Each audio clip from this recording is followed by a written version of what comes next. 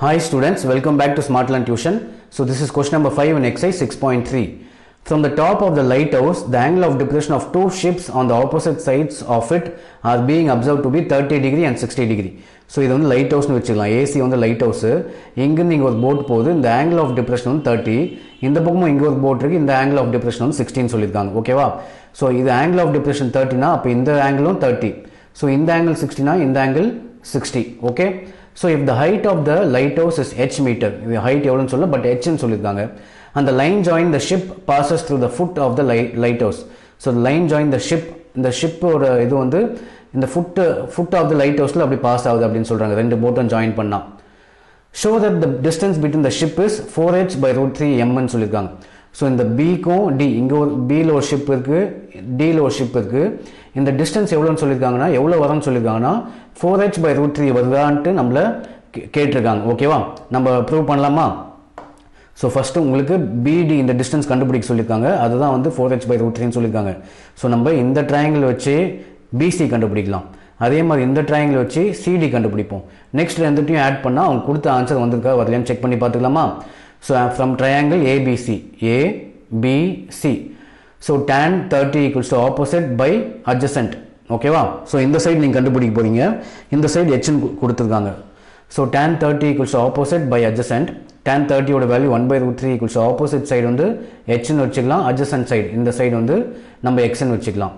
So x வேணும்னா சொல்லிருக்கேன், இந்த h அந்த பக்கம் கொண்டு போயிடுங்க. 1 by root 3 h equals to 1 by x. நமக்கு x தான் வேணும். So reciprocate பண்ணுங்க. இதையும் reciprocate பண்ணுங்க. So root 3 h equals to x. So in the distance BC is root 3 h. Next we will take triangle ACD. So again இங்க tan 60 equals to opposite by adjacent. ஓகேவா? So tan 60 equals to opposite by adjacent. Opposite side வந்து h, adjacent side வந்து y ன்னு வச்சுக்கலாம். So tan 60 ஓட value root 3. So root 3 equals to h by y ன்னு ஆயிடுச்சு. So உங்களுக்கு எந்த டிஸ்டன்ஸ் வேணும்? இந்த y தான் வேணும். So அப்போ y இங்கே வச்சுட்டு h இந்த பக்கம் கொண்டு போயிடலாமா? ஏன்னா நீங்க கீழ இருக்க டிஸ்டன்ஸ் தான் கண்டுபிடிக்கிறீங்க.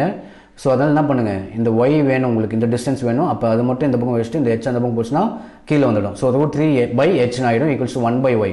So y வேணும்னா இத ரெசிப்ரோகேட் பண்ணுங்க. So h by root 3 equals to y ஆயிடுச்சு. So நீங்க x கண்டுபிடிச்சிட்டீங்க, அதாவது root 3h. அதே மாதிரி CD y யும் கண்டுபிடிச்சிட்டீங்க, h by root 3. So ரெண்டுத்தையும் ஆட் பண்ணா உங்களுக்கு டிஸ்டன்ஸ் between the both கிடைச்சிடும். ஆட் பண்ணலாமா? So root 3h plus h by root 3 ன்னு இருக்கு. So இது வந்து mixed fraction இருக்கு. mixed fraction fraction கன்வர்ட் பண்ணனும். நீங்க என்ன பண்ணனும்? கீழ இருக்க வேல்யூவும் இதையும் மல்டிப்ளை பண்ணனும். So root 3 இது எப்படி ஆகும்னா root 3 into root 3 h ன்னு ஆயிடும். ஓகேவா? இதுவும் மல்டிப்ளை பண்ணும்போது root 3 into root 3 h plus இந்த h அப்படியே போட்டு whole divided by root 3 ன்னு போட்டுக்கலாம். So root 3 into root 3 3. So 3h plus h by root 3 ன்னு வந்துச்சு. So 3h plus h is 4h. So 4h by root 3 நமக்கு கிடைச்சிருக்கு. So questionல கேட்ட மாதிரி we have proved the distance between the boats are 4h by root 3. So this is question number 5 in exercise 6.3. So first simple-ஆ இந்த small triangle வச்சு BC side கண்டுபிடிங்க. அதே மாதிரி small bigலாம் கிடையாது. ABC triangle வச்சு BC கண்டுபிடிங்க. Same way ACD triangle வச்சு CD கண்டுபிடிங்க. Next ரெண்டுத்தையும் ஆட் பண்ணா உங்களுக்கு questionல கேட்டது வந்துடும். ஓகேவா? So this is question number 5 in exercise 6.3. So next video question number 6 நம்ம பார்க்கலாம். Thanks for watching.